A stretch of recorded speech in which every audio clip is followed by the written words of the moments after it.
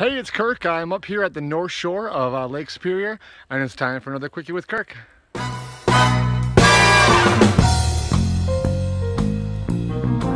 So the cool thing I want to show you today is actually this fungus here, this fruiting body of a fungus, this mushroom. If you look up underneath, it just looks kind of all smooth and brown. But what you need to do is get out a little jeweler's loupe like this, and this lets you focus on things really close up.